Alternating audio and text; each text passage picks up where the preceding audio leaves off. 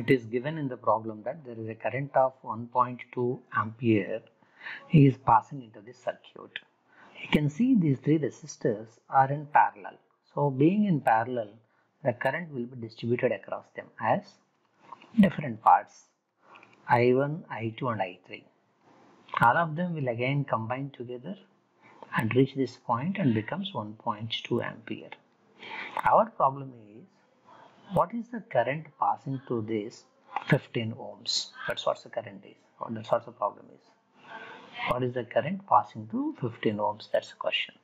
So for that,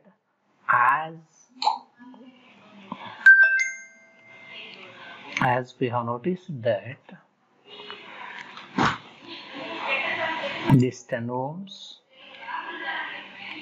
15 ohms and 30 ohms are in parallel. What happens when the resistors are in parallel is they will have a same voltage, but the current is distributed. V equal to IR, that is same. It implies I into R is constant or I is inversely proportional to R. That implies I1 is to I2 is to I3 is 1 by R1 is to 1 by R2 is to 1 by R3. This we have to decode further and find out the values of I1, I2 and I3. Particularly, I have to find out I2. So, continuing that, I1 is to I2 is to I3 is 1 by R1. R1 is 10 ohms is to 1 by R2, that is 15 ohms.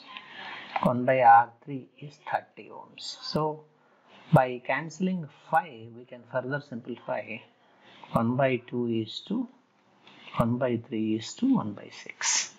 That's the ratio of the currents. I1 is to I2 is to I3. Means what? Out of the total current, 1 by 2 part of the total current is shared across I1.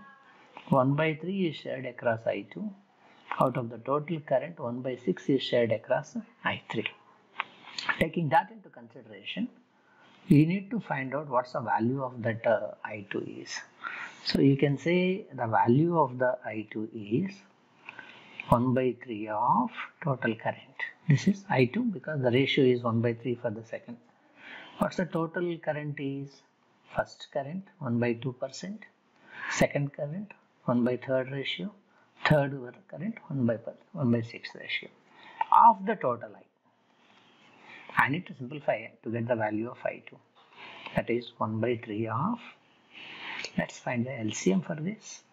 You know the LCM of 2, 3 and 6. Hopefully you have learned in your schools that 2, 3 and 6.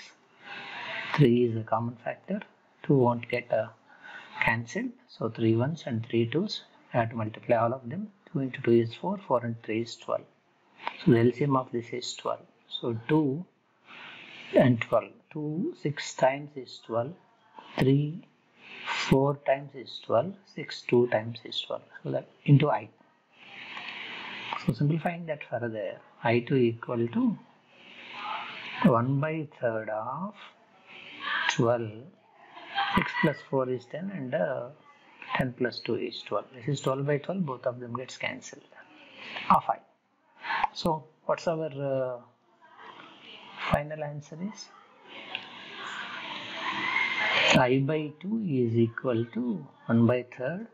This got cancelled. That's equal to 1 of I. It is given that the total I value is 1.2.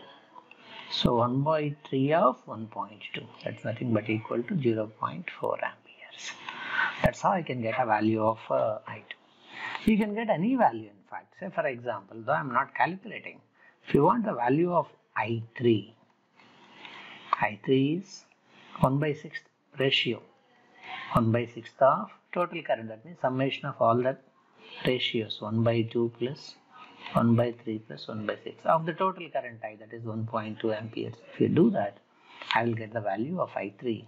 If I want an I1, you can write a value of 1 by 2 by sum of all the currents, 1 by 2 plus 1 by 3 plus 1 by 6 of total current I. By writing any of these equations, we can get any of the currents in the circuit by taking a simple concept into consideration that in parallel voltage is same, current is reciprocal of resistance.